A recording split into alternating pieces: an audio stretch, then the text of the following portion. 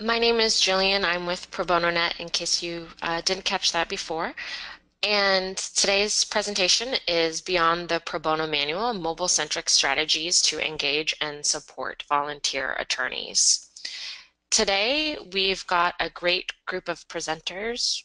My colleague, Mike Grunenwald from Pro Bono Net, Barbara Siegel joining us from the Volunteer Lawyers Project of the Boston Bar Association, and Jenny Singleton from Legal Services State Support Mid-Minnesota Legal Aid. And today's agenda, we are going to first explore why mobile, why having resources available for pro bono attorneys is important, and talk a little bit about that. And we're going to then go into a review of mobile tools that have or are being developed in the legal tech community, and talk a little bit about the development process for those of you who may be interested in taking on development of and creation of mobile resources for pro bonos, and other considerations that you may want to think about as you embark on this process, or are interested in uh, replicating any of what you see here today. So with that, I'm going to go ahead and turn it over to Mike to talk a little bit more about why mobile is important and walk us through some slides to support this. Great, thanks, Jillian. Hi, everybody. This is Mike Grunenwald. As Jillian said, I'm the program coordinator at Pro Bono Net. My primary focus is on the probono.net platform, which is a national platform of state partner sites around the country and in Canada to help engage and support pro bono volunteers. So we have around, I believe, 26 partner states and around a dozen national partners that we work with on websites that help provide information to pro bono volunteers, as well as legal aid advocates, and increasingly the public. We're starting to see some increased usage of our system for that purpose as well. So I want to talk a little bit about a process that has consumed my life for almost 2 years now. When I started with Pro Bono Net in March of 2015, it was with the understanding that we were going to redesign the probono.net platform, which I was all on board for. And so we had already begun the process of applying for grants to move that forward. And around, I believe it was in January of 2016, we started the process in earnest. So much of what I talk about today is going to be informed by that process of the last nearly 2 years of my life. Starting with this really fundamental question about why should we care about mobile at all. I'm guessing that a lot of you on this call already know the answer to this question, but if some of you are, on the fence about whether it's worthwhile to try to create resources that are mobile friendly, and whether it's actually going to be useful to your volunteers, I am here to tell you exactly why you should care and why you should put forth the efforts to provide resources for mobile devices. So a couple of general points before I get into making the case. One thing is just to distinguish between mobile apps and mobile responsive websites. Mobile app, as I'm sure most of you know, is itself a program that is installed on a mobile device. And it is distributed to mobile devices by way of some proprietary platform, be it the Google Play Store, the Apple Store, the App Store, where you actually go and download this to your specific device. We want to talk specifically today about mobile responsive tools rather than mobile apps. Mobile responsive tools are tools that people access by way of the internet, but they are agnostic with regard to the device that they are viewed on. So if I go to a mobile responsive website using an iPhone or an Android phone or a Windows phone, a mobile responsive site is going to look more or less the same to me and behave more or less the same to me, regardless of which device I'm using. And the reason for that is that the site has been created in such a way that it recognizes the device that you're using and changes its layout in order to accommodate the width and size of the device that you have in your hand. There are some good reasons why we're going to emphasize mobile responsive over mobile apps. Mobile apps are great. They're really cool. They can make use of a lot of deep functionality in devices, but they're also very expensive. And I should say they're expensive in a couple of different ways. They're expensive at the outset because to develop a mobile app means you are creating a completely new piece of software. Now, you can create a mobile app that leverages a lot of content that already exists on your website by way of APIs and other infrastructure pieces, but the app itself is a standalone entity. And because of that, you have to have the resources to spin up a brand new piece of software, which anybody who knows anything about software development knows this is a time-consuming and costly endeavor. Some folks that I've talked to in the community who have developed standalone mobile apps have told me that they upwards of $25,000 just for the startup cost. And that's not including what it takes then to update and keep current with updates to mobile device operating systems, the app once you've created it. So you have a lot of upfront costs.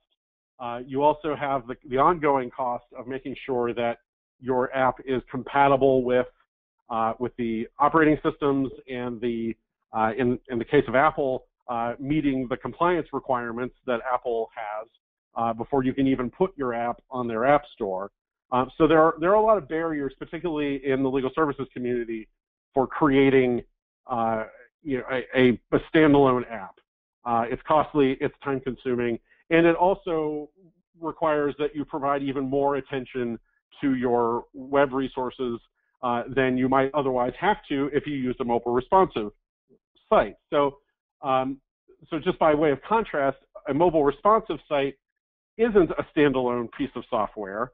It uses basically the same code that your current website uses, if it's only desktop friendly, but adds some additional elements to it so that it can work on a mobile device and not just shrink down to where somebody has to pinch and pan and scan to find what they're looking for.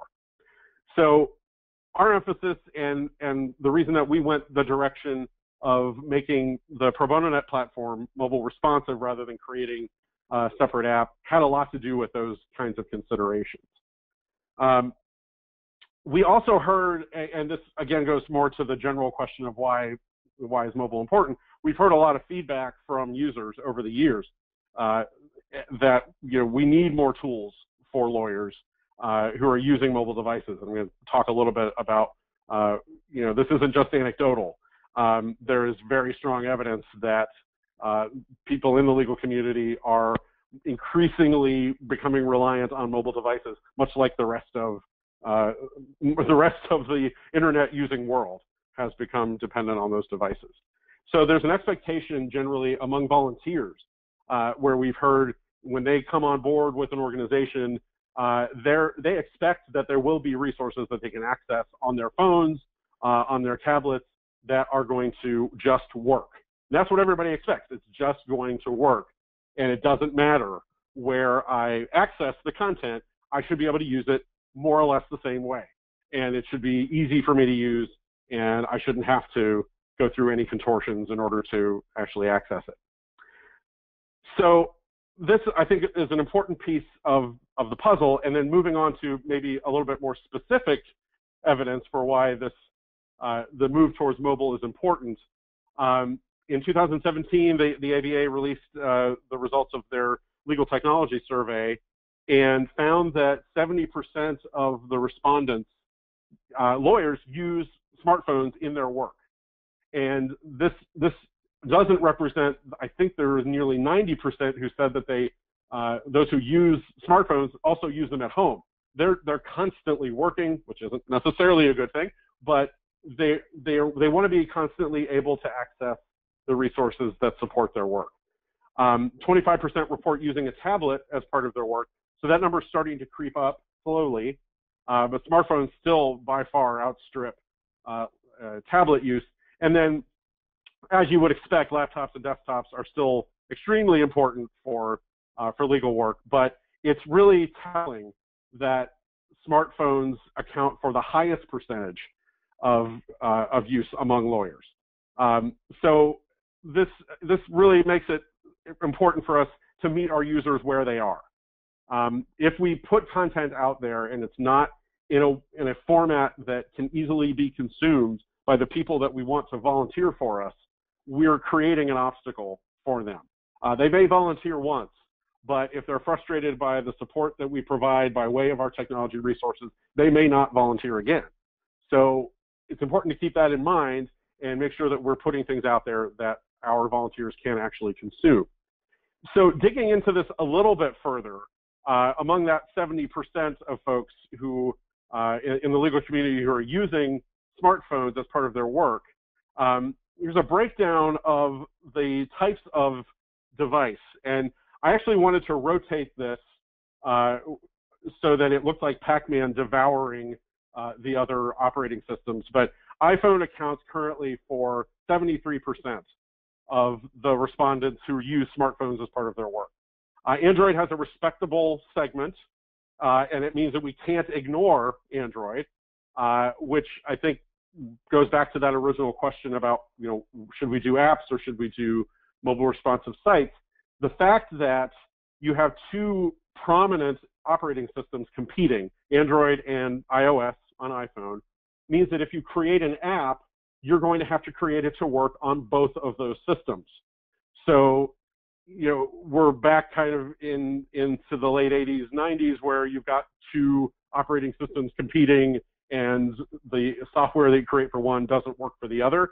We're kind of back in that scenario where iPhones, although they hold the vast majority of the market share, that doesn't account for all of the possible users, and nearly a quarter of lawyers are using Android phones. So a mobile responsive site is going to work regardless of whether they're on an iPhone or an Android, because that's just the nature of it. They're accessing it through a browser. They don't have to load an application onto their system. BlackBerry's still holding on, surprisingly, among lawyers. I imagine there's probably a generation gap in there somewhere. Based on the lawyers that I've interacted with, I kind of know who's more likely to use BlackBerries and not. And Windows Phone still has some adherence, but certainly I have a feeling, based on what we've seen over the past couple of years, that Windows Phone is probably going to go the way of the dodo before too long. We'll just have to wait and see. So in addition then to the types of smartphones, it's also important to look at the types of tablets. I mean, I did note that 25%, roughly 25% of the respondents to the tech survey said that they use tablets, and unsurprisingly, among that group, 84% are using iPads. So again, though, Android accounts for 10%. So we have to make sure that the content we put out there isn't just friendly to iPads, but also works on Android devices as well, smartphones and tablets. And the thing to remember about Android devices is that there are so many variations of them. It's just hard to keep track. Whereas with Apple devices, although with the recent release of 3 different versions of the iPhone, this is becoming less true, but there's generally a more centralized ecosystem of devices. So that's helpful in the sense that when you create mobile responsive content, you can pinpoint where to test it. But for Android, it's much more difficult because you have so many different versions, so many different sizes. So it makes it all the more important to have something that can adjust according to the device that's viewing the content rather than making it a particularly native thing to a particular system. And lastly, I hope just to put the icing on the cake, Google saith the following. If you haven't made your website mobile friendly, you should. and the emphasis was in the original on their website. The majority of the users come to your site, they are likely to be using a mobile device. It's just a simple fact of life. And then further on, and I'll explain a little bit more about this, they also say that responsive design is Google's recommended design pattern. Now here, they are talking specifically about websites. So this doesn't really go to the argument about apps versus mobile responsive websites. But the context for this is that in 2015, Google announced in one of their proclamations about search engine results that they would start penalizing websites who were not deemed to be mobile friendly in their search engine results. And I believe at the time this was, and it may still be, limited to searches that are run on mobile devices. But if the majority of your users are trying to find you by way of a mobile device, and the vast majority of searches anymore on Google are run through mobile devices, I think it's upwards of 90%, and it's astronomically high number of searches that are actually being run on mobile versus desktop formats. They're going to ding you and actually reduce your ranking in their search engine results if they deem, and they meaning Google, deem that your site is not mobile responsive. So I recommend that you have a look at Google's mobile responsiveness site, and I'll throw the link into their, the link to their site in the chat, so you all can have a look at that if you haven't seen it. But it's a really illuminating and helpful. Thankfully, Google is not, they don't rule with an iron fist all the time. So if anybody from Google is on this call, I do apologize. I don't mean to dump on you, but I mean, Google does control, a lot of the content, or a lot of the traffic that goes out on the web these days. So here's the link to that site. Have a look at it. It'll give you a better understanding of what they mean when they talk about mobile responsiveness and the principles that one should follow in order to maximize your search engine results by way of mobile searches. So I hope that gives you some context for why this is an important discussion, and also helps set the stage for understanding why we went the direction we did in developing these websites to be mobile responsive versus mobile apps. So I'll pause for just a minute if there are any questions, but if not, I'll launch into talking a bit more specifically about the project that we undertook.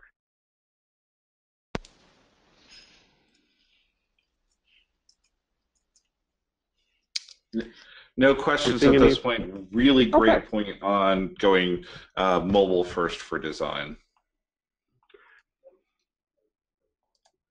Yeah, that piece of it is, I think, the hallmark of the work that we've done over the last several dozen or more months, was really rethinking what our website was and what our tools were from a mobile-first mentality, and building them so that, if they work well on desktop, that's fine, but it's more important that we are able to optimize the way that things work on mobile, because it presents so many different challenges from desktop.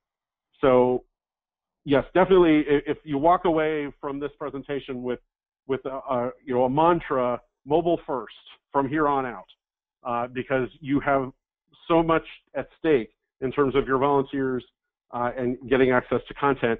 And you probably know this, but I want to remind you that your volunteers have little patience for things that don't help them and that are difficult to use. So they have little patience in general because they have little time, but that just makes it more important for us to make these things available in a mobile-friendly format. So since there aren't any questions, I'll just move on and talk a bit about the specific project that we've been working on at Pro Bono Net. This was under Mike, the... if I could just pop in and say one thing too. And when we do say mobile first, we're talking about not only the design element, but the content itself that's being developed. And Jenny and Barbara can speak to this a little bit more later on, but thinking through, we've partnered with them on not only the design, but they really brought a lot to the actual content itself that was being developed. And one last thing I'll say is that we find that when you're developing content that's mobile first, and when we say mobile first, we'll talk about some of those principles, but it actually has the added benefit too of being a little bit easier to access from a usability and an accessibility standpoint. So that's just a couple other reasons why you may want to consider uh, developing around this mobile first design principle. So Right. Yeah. Mike, And oh, go ahead. yeah. No, I just wanted to thank you for mentioning that, because I don't want to give the impression that a mobile responsive site is simply flip a switch and everything that you have on your site will just work beautifully on mobile. There are certain things that you do need to stay away from, and I'll try to mention those as we go along. But they go to that idea that if you want things to work on mobile, you do have to create content in a way that works on mobile. So thanks for bringing that up. That's a very important point. So just to give a little background on the project that I want to talk about now, there were 3 different projects going on simultaneously that made this possible. One was an IOLA grant in New York that centered on redesigning the Pro Bono Net New York site. There was a TIG in Minnesota with state support that Jenny's going to be talking about to redesign the Pro Justice Minnesota site, as well as several of the features, again, to optimize it for mobile. And then the third, but certainly not the least important, is the TIG with the Volunteer Lawyers Project, a Boston Bar, that Barbara partnered with us on to redesign the VLPnet.org site, which is part of the Pro Bono Net network, as well as the massprobono.org site, which is also part of the Pro Bono Net network. But that gave us the opportunity, because we had these 3 grants all happening at the same time, gave us the opportunity to take a look at just about every aspect of our system. And because the emphasis in all of the grants was on mobile optimization, we were able to really focus on making the end user experience on Pro Bono Net work as well as it can on a mobile device. So what you're seeing here on this screen is just a design mock-up of the standard homepage for a Pro Bono Net site. And I'm not going to get into too much detail on these, because I certainly want Barbara and Jenny to have plenty of time to talk about their work. But I just want you to get a sense of how these things go from being desktop to mobile. So Jillian, if you click through this, this just shows a few of the features. There's a pop-up that shows up when people first visit the site to find out if they need legal help, because we found from a lot of feedback that people come to our sites thinking that they are legal information sites when they're not. But we added some additional elements too to simplify navigation and give our admins more control over the information that they put right in front of their users when they hit the homepage. Sorry. But the reason that this is a mobile-first design is because these tabs you see here and these menus, these were all designed with the thought that these have to be able to work on a mobile device first. We want to make sure that whatever we build here is going to not just shrink down, but also be effective and present effectively on a mobile device. So this is what the standard homepage looks like on a mobile device. And a lot of things changed, but the underlying code didn't change. I mean, the HTML changes, the structure, the HTML doesn't change, the structure of the page doesn't change, but what changes are the rules that define how the page should be formatted. So if you've ever heard of CSS or cascading style sheets, that's what I'm talking about here. These are the rules that say this is what the page should look like, this is where things should live.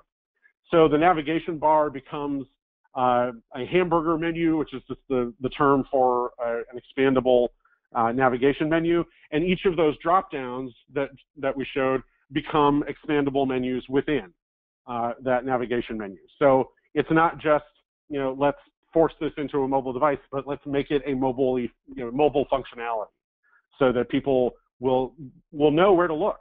And hamburger menus are very common on mobile responsive sites. So we chose that format because we figured that most users would know where to go. This is still new, and we'll find out after we've had a chance to see how the sites perform and get feedback from users, because we're still kind of early on in the rollout process. But that was the idea, was to make this really easy and seamless on a mobile device. In addition, and I don't think it's shown in the slide, the tabs that were displayed horizontally become vertical expandable sections on that page. So instead of clicking from left to right or right to left, they actually expand up and down to show the content appropriate on a mobile device. And all of the other content then stacks vertically so that it works nicely in a smaller screen. But one thing we stayed away from, and this goes back to Jillian's point about the content, we wanted to stay away from really big images. I mean, we wanted some imagery on the sites, but one thing about mobile is that big images don't work well on mobile. And so, the images we have chosen, we've tried to keep them scaled properly so that they do still provide some visual flair to the mobile view. But generally speaking, if you get much bigger than this, your users aren't really getting much value out of it. So, I think different sites are going to make different choices about how they want their images to show. But that was a deliberate choice, was to keep that stuff relatively small. And then you see that's reflected in the desktop view as well. The desktop view doesn't have a huge banner image. It has basically a scaled image that very similar to what you see on the mobile device. The other thing to note, actually I'll note that later, but I want to keep things moving. So if we move, it looks like, is there a question? Sorry, I thought I saw something in the chat. Okay, great. Not a question, but I'll try to move along a little faster. We also redesigned what are called the practice area templates. And this is something kind of peculiar to the Pro Bono Net platform, where we have umbrella sites and then we have sub-sites. But we followed the same idea. We stayed away from big images. We made elements that could scale properly and work quickly on mobile devices, but followed many of the same principles. So the hamburger menu for navigation, made sure that the elements were able to stack vertically, all of that sort of thing. So moving right along, then, and I'm really going to speed through these because I, again, want to make sure I leave enough time. Just want you to get a sense of how big this was, how big this project was. It wasn't just changing the homepage to make it mobile optimized. We changed most of, I think maybe there was one tool that we didn't take a hard look at for mobile because it just wasn't in the scope of our grant. But the calendar, the library, our Pro Bono Opportunities Guide, our case placement, projects, news, guides and checklists that Jenny, I think, is going to talk about a little bit, all of those got redesigned so that they were mobile first. So I'll run through these pretty quickly. Our calendar became much more graphical rather than text-based with drop-down menus, and those menus become sliders in mobile. Our calendar becomes tappable graphical interface in mobile. The events display in a single column very cleanly in mobile. So again, just following all those same principles that people are used to seeing sliders in mobile devices, and it actually allowed us to maximize the space. We couldn't fit filter menus effectively in a mobile device, but we needed to make sure that people still had that functionality. So likewise with some of the other functional buttons in the calendar and subsequent tools. So our news tool got the same treatment. The filter menus also became sliders in mobile, and it looks like there isn't a shot of the mobile device. That's okay. I think there is one of the library on the next slide. Our library got the most significant revamp to make it mobile responsive. Previously, our libraries depended on individual pages with individual folders so that you loaded a new page after new page after new page to find what you were looking for. And now we've replaced that with a dynamic navigation system that expands and contracts based on your interactions with an expandable menu, and then the content updates on the right side of the screen. But to make this mobile first, we actually changed the format entirely so that instead of having that expandable tree, it actually becomes a vertically stacked set of expandable sections. So again, it follows the same principle. We still want people to be able to find content quickly and be able to get there with minimum usage of data and complete page refreshes. So we condensed it all into a single, basically a single app within the website itself. I don't want to take up a whole lot more time. I think I've probably made many of the points that I need to make, and I want to step aside and let Jenny and Barbara talk a bit about their projects. Jillian, can you maybe just fast forward through these? I mean, the ops guide, the projects and cases tool all follow the same principles of mobile first design. The guides and checklists, the same idea. Things simply work well on mobile, whereas before they were just being shrunk down. And then we've also added a new feature that was, again, specifically, it was really the first tool that was built on our platform with this mobile first mentality, and this is the toolkit. And this is just a collection of widgets that stack differently based on the type of screen that you're looking at. So this is the desktop view. In the mobile view, the widgets all become vertical, and you navigate through them not by refreshing pages or scrolling, but actually tapping on buttons that actually dynamically change the content. So that was another one of the principles we tried to follow with the mobile first mentality was, when you switch from a desktop view to a mobile view, everything becomes taller and longer. And that's not necessarily good news for your users.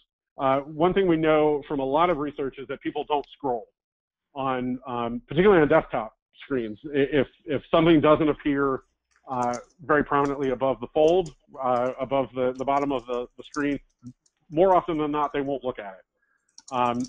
So in mobile, that becomes an even more significant problem because pages can get so long. So it was real important to try to make things compact and make the interactions happen right there in the screen without forcing users to go up and down to try to find things. It's an art, and we're still working on refining it, but it's just the idea of following that principle of minimizing scroll to make things more useful on mobile that we're trying to achieve. So I think it makes sense for me to step aside at this point. I definitely want to hear, Jillian, I'll just pass it back to you Sure. to set up our other panelists. Sure. So before we get into talking about the process and other considerations, I'd like to turn it over to Jenny to actually show us what this looks like on their site. What you'll notice is that there's a specific design for ProJustice MN, but the underlying functionality that we have here is the same. You'll be seeing a desktop view, but Jenny, if you could just adjust the browser, we can easily see live what that looks like, how the responsiveness looks. So Jenny, I'll go ahead and turn it over to you now to walk us through the site and anything that you'd like to point out that's relevant. So I'll go ahead and make you presenter now. Thanks, Jillian. So you should be seeing what is the newly designed ProJustice website, like Jillian said, and this is our desktop homepage. And before I get to the site walkthrough, I just wanted to talk about some of without getting into too much process, just how we got to the point of redesigning our site. So like Mike said, when he started at Pro Bono Net, one of his big projects was, or his big project was redesigning the Pro Bono Net platform so that it would be mobile responsive. And when I started at state support in Minnesota in 2014, we were just getting into the implementation phase of a project that we were calling Pro Bono to Go. And this was a tool on our advocate website, Pro Justice MN, that was meant to be a tool that you could access, that volunteer attorneys could access on their mobile phones while they were working in clinics particularly, or other settings where they wouldn't necessarily have access to a laptop or a desktop computer. And so the content design, like Jillian was saying, was meant to be in the form of checklists and guides, so like basically bullet points, so not a lot of text, so that it could be displayed well on a mobile device. And then the design of how we presented that content was meant to work specifically for mobile devices. So the way that we implemented that design, which I think was something that a lot of different organizations were doing during that time, was to create a separate URL, a separate site essentially, to display that mobile content. So we had m.projusticemn.org. So a lot of sites, if you'll remember, used to do, the main site would be, Pro Justice MN, and then the mobile site would be m. And we ran into a lot of problems with that, like I think a lot of other sites did. And we had the same problem with our Law Help MN site, which is our public-facing site, where, first of all, in terms of search optimization and how Google algorithms rank how they're going to display different websites. Mike touched on this, but if your site isn't mobile responsive, you get dinged. And then also, Google takes into account how many people are going to your site through organic Google searches. And if you have two different websites, then you're splitting the people who are going to your website, and so you're not getting as many hits overall for your site. So particularly with our public-facing site, we saw visits to our website drop when we created the separate mobile responsive website. The other problem that we had was that we had people accessing our m.projusticemn website for the settlement guides and checklists. So they would be looking at that, but then if they decided to go look for other information on Pro Justice, it was just an entirely different experience. It was literally going to a different website where nothing was mobile responsive. It was a terrible user experience. And it was just really hard to navigate if you wanted anything beyond the particular tool that we had made for mobile users. So soon after we released this Pro Bono to Go tool, which is just the settlement guides and checklists, we decided to make the entire site mobile responsive with the help of Pro Bono Net. So that's the project I'm going to talk about. And a lot of the features that you'll see are the same as what Mike previewed in the slides.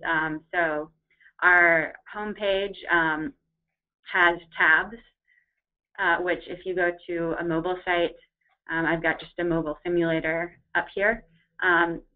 Like Mike said, it goes vertical rather than horizontal. So you can click between the tabs.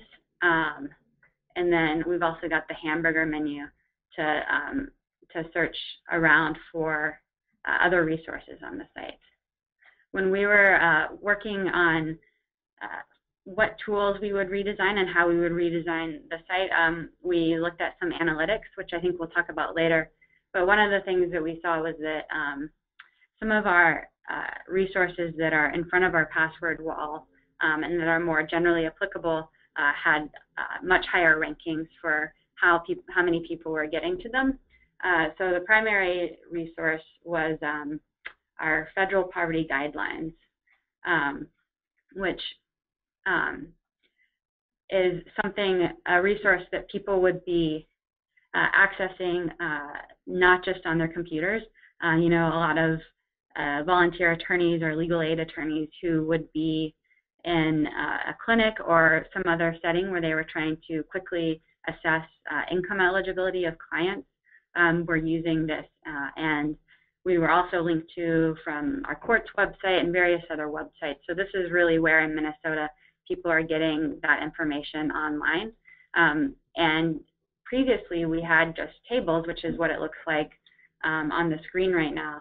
But if you were to go to this on a mobile device, which I haven't found a mobile simulator that will do this, but if you go to your mobile device and look up projusticemn.org Fed Poverty Guidelines, we've made it a really neat responsive design where the left-hand column that refers to household size will freeze, and then with your finger you can scroll through the different federal poverty guideline percentages to find the level that you're looking for.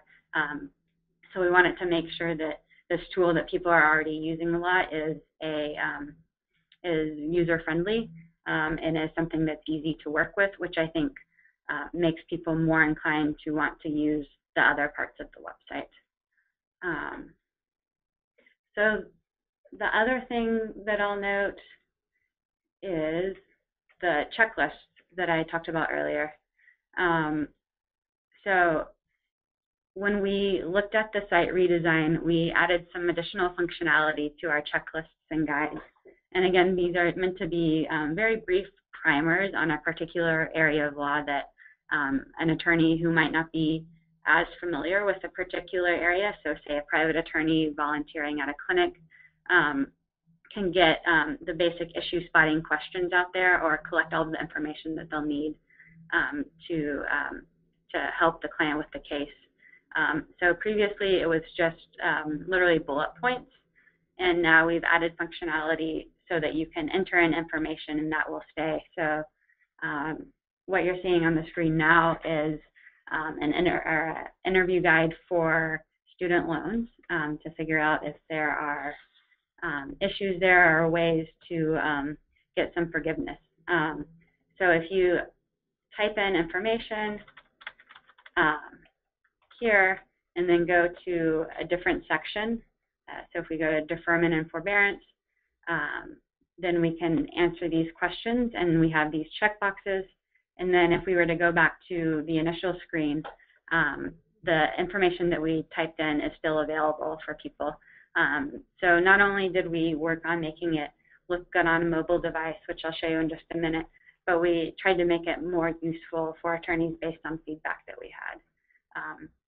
Once an attorney has finished one of the guides or checklists, and they can click the Save or Print button, and it'll create a PDF of all of the answers that they've typed in so that they have that for later.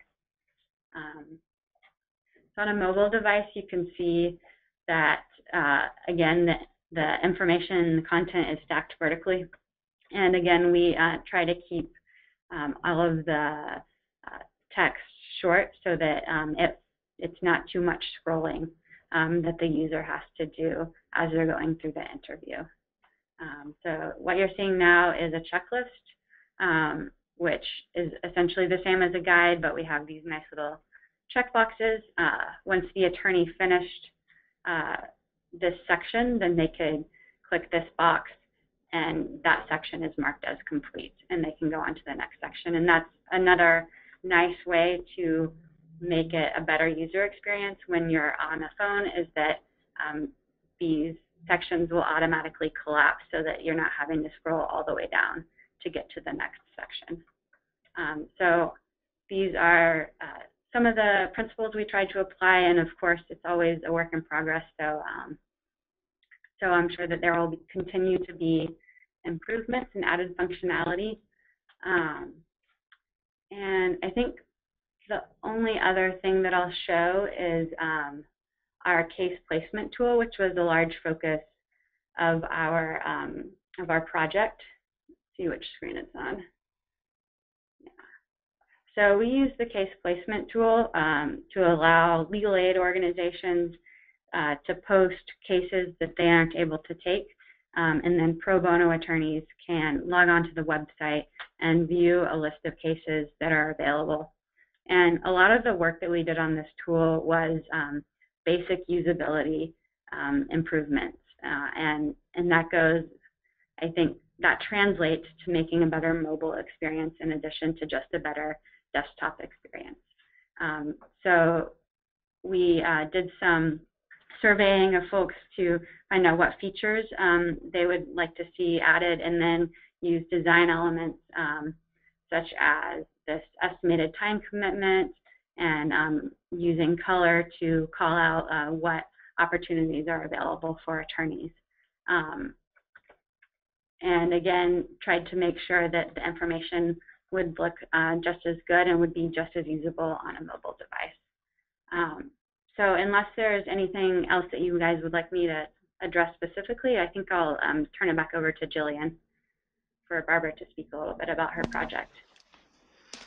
Sure. So we do have a question from Laura who said, any suggestions for creating an ability to print documents when at a remote clinic location or when on a mobile device? We have clinics all over, and I'd love for our pro bono attorneys to be able to print. Yeah, unfortunately, I don't have a great suggestion. I know that there are some, wireless printers that you might be able to get, but I unfortunately don't have a good answer for that.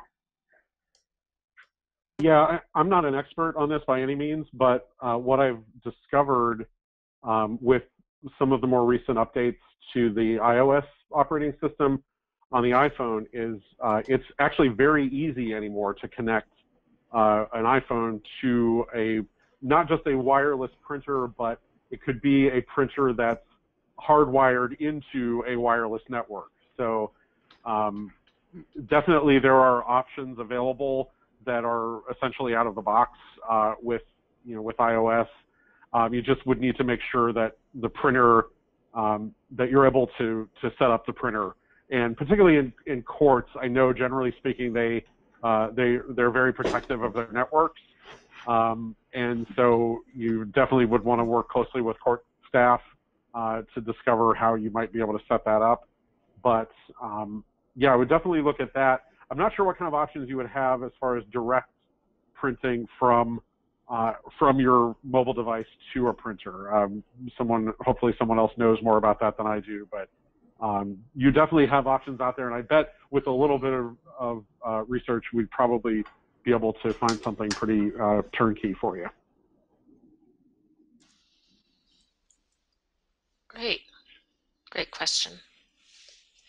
So I think we can, and before I turn it over to talk a little bit more and hear input from Barbara and Jenny on the process, Barbara, I didn't know if there's anything that maybe you wanted to comment on just generally about your experience with,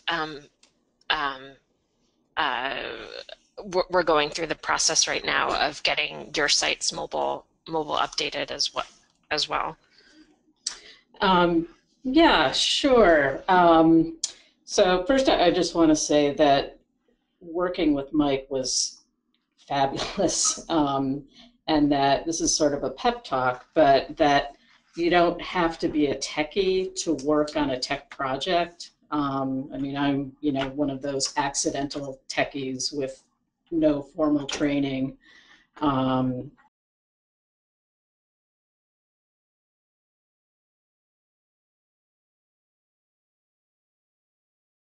I could say, well, it would be great if we could do this and do it this way. And he would pause for a second, and then he would have a great idea about how to do it. So it's, I think some people get daunted by the idea of working on a tech project, but, really you need to have the ideas and then work with people who are really techies, who can help you implement them.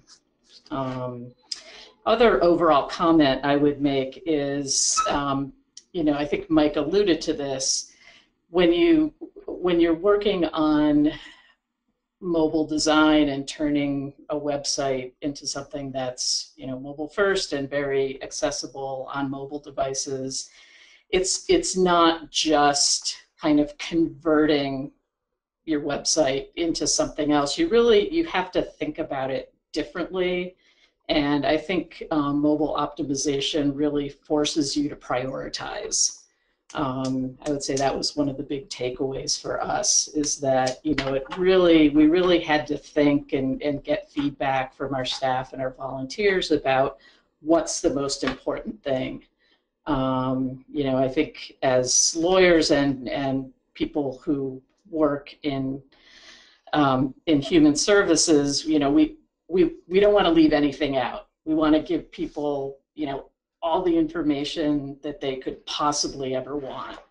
And it's not really it's not really necessarily that useful to the user because it just gets overwhelming, and it's just not possible on mobile. So it's really important to you know, figure out what's most important to you, and then you know, just develop that. And I think that kind of discipline makes your content better as well, because you really, you know, you have to be concise.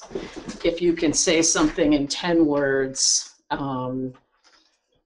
yeah, it's better than saying it in 20 words, and chances are it's going to be much more understandable. So, you know, I think the form really kind of influences the content in a very good way. But it's challenging. It's challenging, especially, you know, for folks who work in the legal world. The other thing I just want to touch on briefly is, you know, how did we get feedback on what type of content we should focus on. And I'm just going to talk about the guides and checklists a little bit. You know, we started off surveying people, and we didn't get a lot of useful information. We sort of got what we expected, that, you know, the high priority areas were family law and housing and consumer law, which we kind of already knew.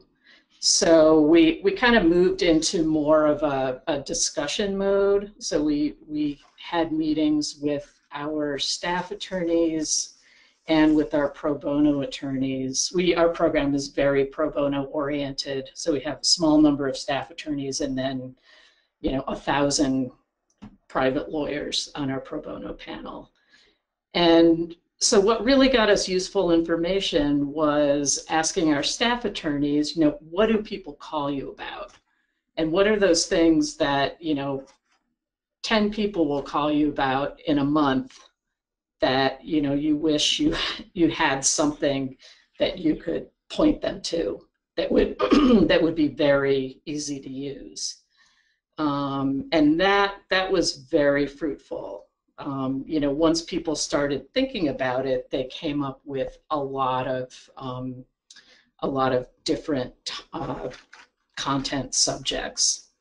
And we did a similar thing with our pro bono attorneys, where we asked them, you know, if you were at a clinic, which we run many of those, or if you were meeting with a client for the first time, you know, what would you want to have at your fingertips?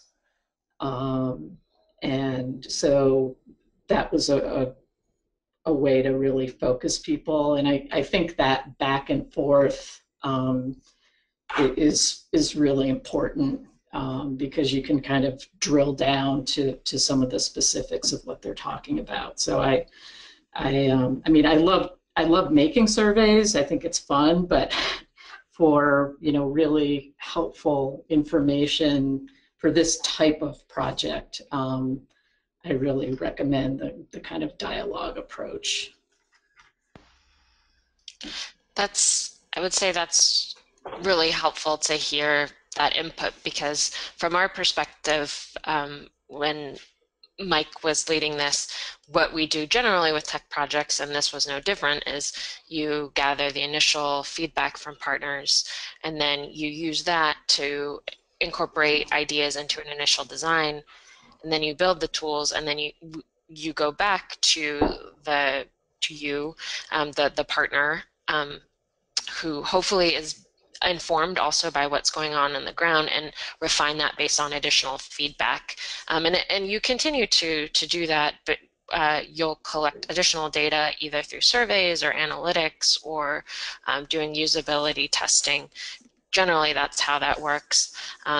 So that's helpful to hear a little bit more on how you went about gathering that important information to help guide this information.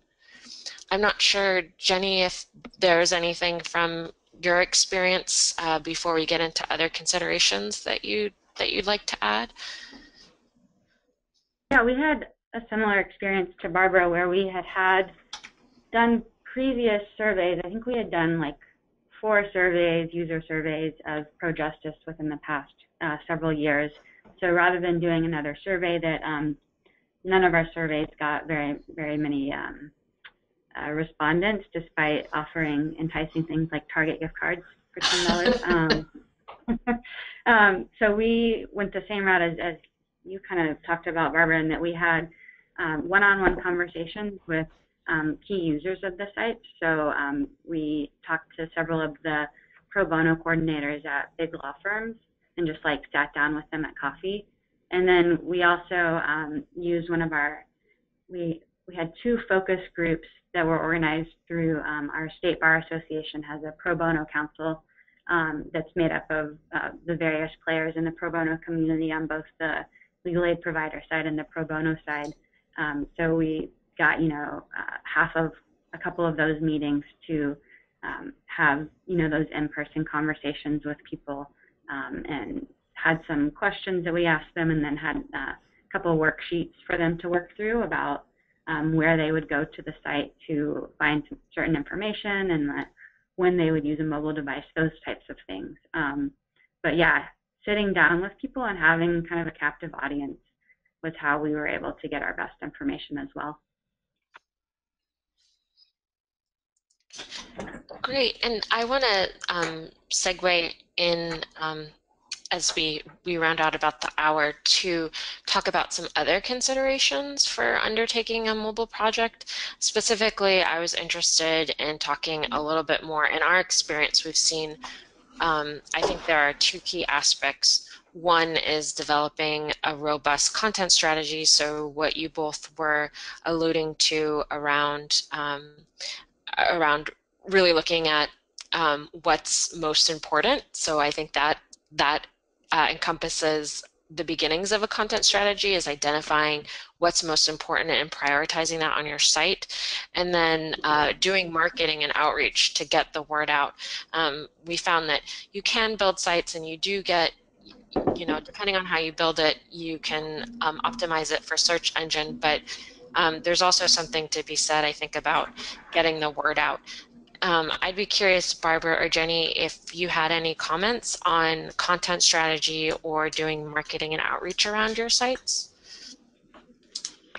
I may defer to Jenny. We're, within a few days of actually launching our site, so we've kind of held off on our marketing, so we don't have a lot of feedback for this project. From when we first created Mass Pro Bono, I can definitely say that it's really important just to get out there and let people know it. And, you can never do too much.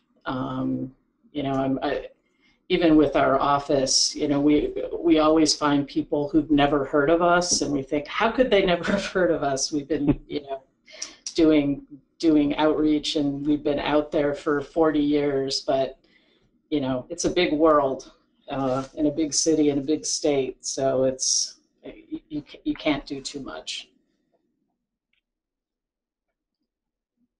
Yeah, and in Minnesota, we kind of did the traditional route where we had articles in the local kind of bar association magazines.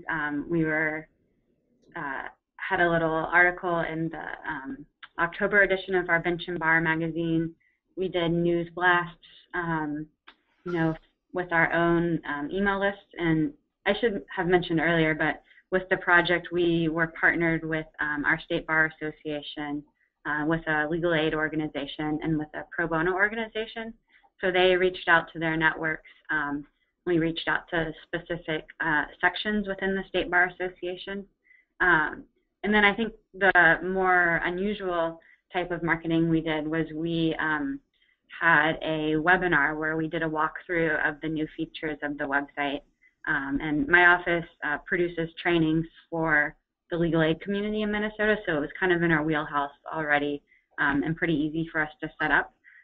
But we got continuing legal education credit for the webinar. So depending on your state's CLE rules, you might be able to do that. And then we offered the webinar for free. And I don't know if it was the fascinating content or the free CLE credit, but we got over 60 people I'm sure it was the content. Definitely, definitely.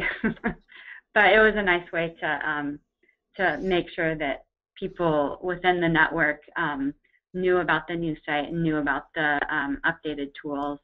And then it's also something nice that we have that recorded webinar that we can send out to other people if anybody ever has questions about pro-justice. So kind of a nice little marketing thing that we have.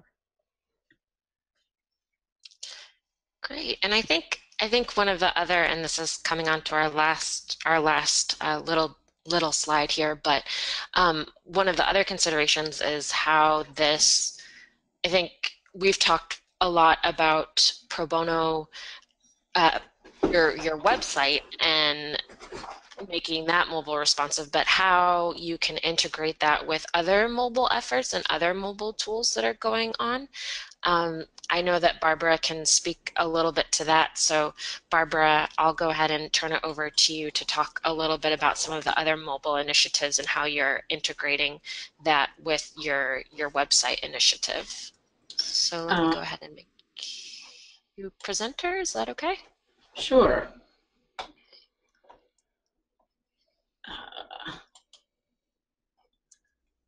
All right, so I'm going to talk for just a minute about Mass Legal Answers Online, and I saw that the person who actually created this site and manages it is on the call. So Rochelle Hahn, I could probably do this better than I am, but I'll give it a shot here.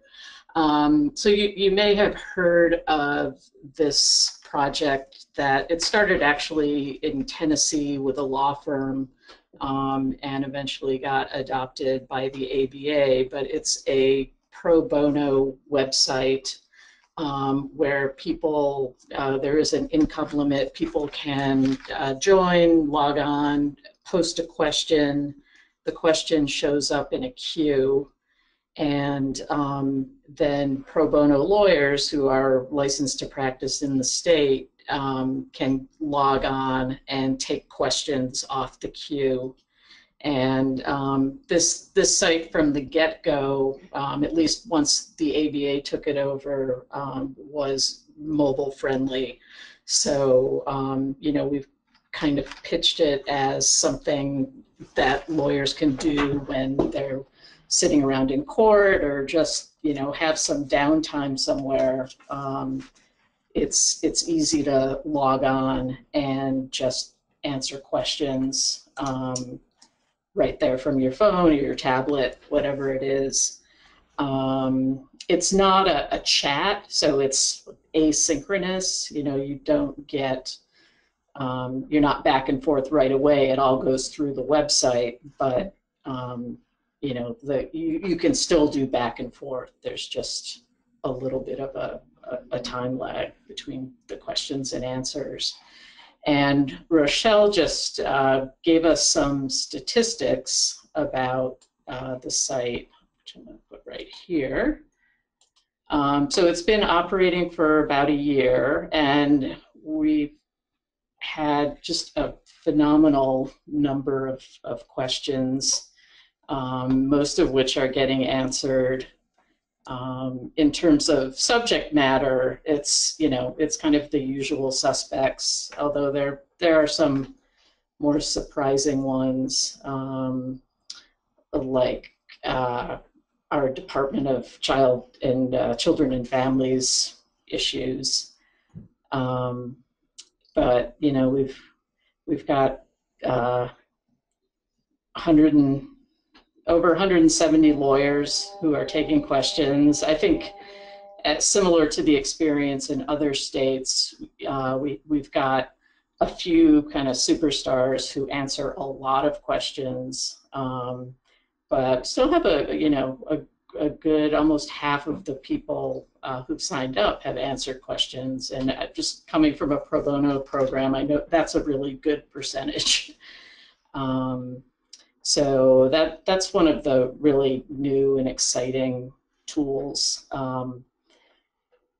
the mobile tools. And one of the ways we've integrated it with Mass Pro Bono is we publicize events. So Mass Legal Answers Online has had some of these blitzes where lawyers get together, and sometimes it's a group of law students with a lawyer who's kind of, guiding them through the process, or it's newer lawyers and experienced lawyers, but where it's kind of a social event. So people come with their laptops and get on, go online and try to take questions from the queue. And so Rochelle came up with this title, Pizza and Pro Bono.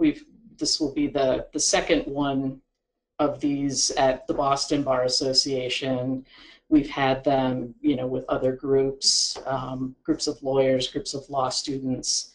And so, we would put this in the calendar on our website, and also just, soliciting volunteers that way as well. So, I think all these web-based, mobile-friendly tools kind of feed off each other. So that's the main one I wanted to talk about. So with regard to free legal answers, what does the staff time look like in administering the site and recruiting volunteers, that type of stuff? Maybe Rochelle can chat and put an answer in the chat box about that. I think the overall thing is more time than you think it will. But let's see if we can get that, because our program doesn't run this. We're kind of on the edges, just helping publicize it, letting our volunteers know about it. A lot of our volunteers will take cases through us and do mass legal answers online. It looks like Rochelle is responding with 7 to 10 hours a week in managing it. Great. And Rochelle, you're unmuted if there's anything else you'd like to chime in on. Yeah, well. I think probably other people on the call are running the programs too. I know Minnesota has a very successful one. I think it's very, you could do the basics in less time, but if you have more time to spend, then you'll get, better answers, more attorney engagement. I think it's really, it was originally advertised as being 3 hours a week, and that hasn't been our experience. This is Jenny in Minnesota, and we, like Rochelle said, we have a program similar to that. We don't use the ABA platform, but we're on the Tennessee original platform and moved to our own Drupal site. But the other staff attorney in my office, that's probably maybe half of her job. And she looks at all of the questions and she responds to any questions that haven't been answered after the time limit, which is kind of fuzzy, but usually around 2 weeks. If a question hasn't been taken, then she'll respond with either a resource from our law help site or a referral, if a referral to like a legal aid program or something like that is appropriate. So she spends quite a bit of time on it, but I think it varies. Like if you're not going to do a response to each question that doesn't get answered, then it would obviously take a lot less time, I think. And I asked her just for the most recent stats, and they look pretty similar to Massachusetts. In October, she said we had 128 questions, and that's a little bit lower than average. And we typically have about a 50% response rate for questions. And then when we redesigned the site to go from the Tennessee platform, which is what the ABA is based on, to our Drupal site, which was designed with the mobile-first design concepts as well, we had a pretty significant uptick in questions asked, because I think particularly clients are really accessing things from mobile devices, which I'm sure we all know, but we saw a really significant increase in questions. And why did you end up going for building your own Drupal over using the ABAs?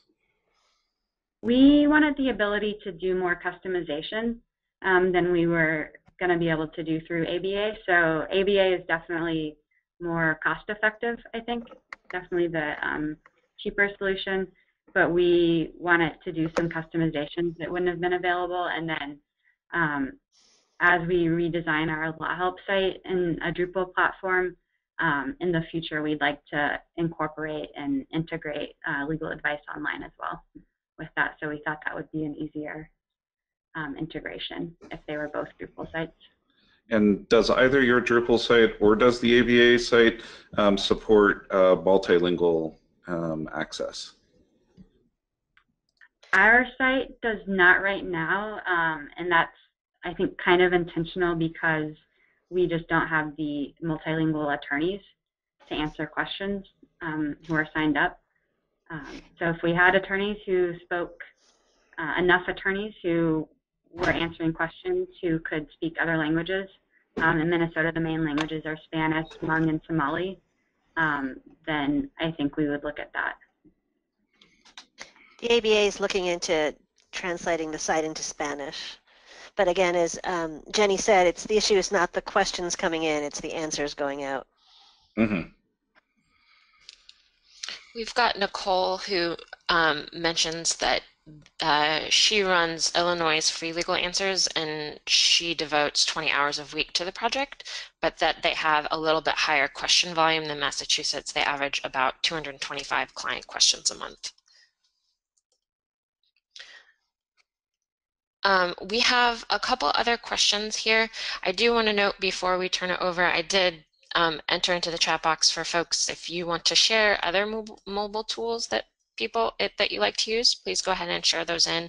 I know that there's been a lot of movement in our community. For example, a lot of the forms projects are moving to be more mobile optimized as well. So a lot of great movement. One of the other questions that we have here is what kind of startup costs does setting up a website like this for pro bono volunteers cost? It's good to give a range. Also, what kind of ongoing cost does it require annually?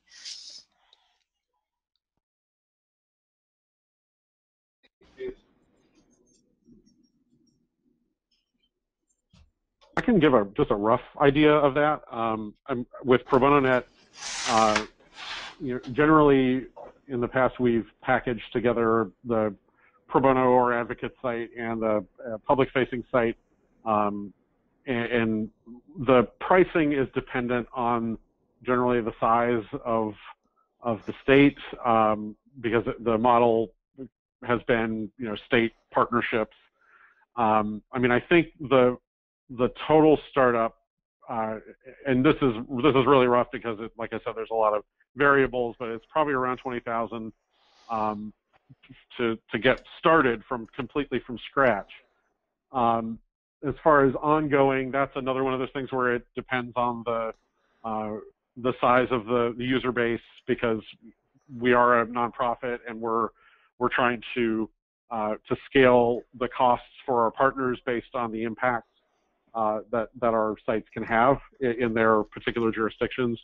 So that can really vary widely, because it's not, the annual costs are not so much about developing the software piece of it. It's kind of the ongoing administrative and infrastructure costs. So I mean, that can range, I want to say 5 to 10 maybe annually, but like I said, there's just a lot of variables around that. So certainly, if you're interested in talking about it and getting more details, certainly follow up with us after. And that's just not just the like the tech component, but also guiding folks through the content strategy, the different pieces that help to um, make going through best practices, et cetera, that help to make something like this successful. Yeah, and Jillian, that kind of goes to Laura's question about what are some benefits of partnering with a resource like Pro Bono Net instead of creating your organization's own mobile resource. And do you recommend an organization link in or create their own resources? Obviously, Laura, I'm biased, but Jillian kind of touched a little bit on this. That because we're a nonprofit and we focus a lot on the network piece of it and the impact piece, because we're a mission-driven organization. The technology is important, and we do handle the technology development and the infrastructure, the maintenance, the bug fixing, and we also distribute enhancements across the network. So if, like in a project like the TIGs that we've done with Minnesota and Massachusetts, once those are all completed, and they're actually already beginning to be distributed out to the entire network free of charge. So that model, I think there's a great advantage to being part of that model. And it's not just technological, it's also in terms of the expertise, because the folks that Pro Bono Net hires have a lot of background in legal services. I'm actually a lawyer by training and a techie because I think it's a hell of a lot of fun. But I'm really interested in using technology to increase access to justice. So that's what got me into this and why I'm excited to develop the technology to support your work. So I think that's I'm obviously making a sales pitch here, but I think there's a really important piece to that, because it means that we're really partnering with you. We're not just selling you a product. So I think there are some advantages to creating your own if you have the expertise and the financial support to do it, because you have total control over the platform that you end up developing. But I think there are a lot of advantages to going with a network that's established and has tools that have been specifically built to support your community. Particularly in this era now where it's not enough just to have a website, right? I mean, you have to have support for mobile. You have to have support for multimedia. Increasingly, we're starting to think about how AI, artificial intelligence, comes into play with our platform, and we're starting to look at how can we integrate that into not just the front end experience, but also to make the work easier for the organizations that are supporting the content on the sites. So, end of sales pitch, but I think there are some pretty important advantages to it. Just to add on to that a little bit, if you end up developing your own, make sure you go with something that is community supported, that has the developers behind it. In Washington State, we replicated the Tennessee, went with the original Tennessee code, and then we're stuck with a program that had a single coder that really didn't want to continue on that. And we're reevaluating whether to go to a Drupal-based platform or to ABA-free legal answers. The dev time really added up and ate into our budget. So making sure you've got community-based and people working on it will help you stem those costs and share the costs amongst the entire community. Yeah, the sustainability question is extremely important with these projects. Getting the site, standing up the site is one thing, and it's a great accomplishment, but keeping it up to date, keeping the content fresh, making sure that you can adapt to new technologies, that requires an ongoing commitment, and having that community support is really important.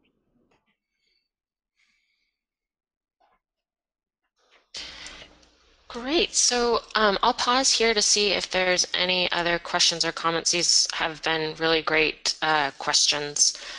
And I wanted to also, while we're waiting for that, thank our presenters for our panelists for such a great presentation. I learned some new things today, and thanks also to Sart and Ket at LSN TAP for partnering with us on this presentation. I'm just pausing here to see if there's any questions. Sart, any closing comments as well from your perspective? I'd just like to remind people that there's a lot of interest in, there's a lot of growing capability. I think Mike's final comments there about how do we add AI, how do we add video, how do we make this a more rich experience that provides more things than a traditional clinic would, is really the future of where this is going. And I'm excited to see that over the next year or two.